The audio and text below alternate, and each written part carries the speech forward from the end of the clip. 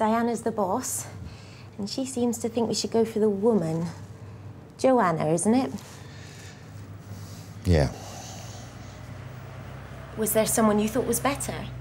Look, the thing is, Karen, I know she fits the spec, and I know you want to employ more women, but can we be practical for a moment? Now, I've got 2 of my best people off on maternity leave right now. 2.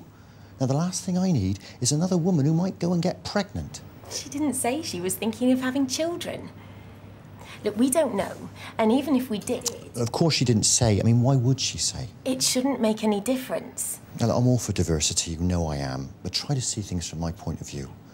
Now, how am I supposed to hit my targets when I got people leaving all the time? So who do you want? That guy, Michael, ticked all the boxes. Except experience in our sector. He'd soon pick those things up. And he was Diana's second choice. So what should I tell Joanna? Well, tell her we were worried about the commute. We needed someone who was available at the drop of a hat. And we found another candidate who had the same skills but lived much nearer. I'm not happy about this, Andy. It's against all our policies. And I'm going to have to put on record that you take responsibility for this decision. Well, fair enough.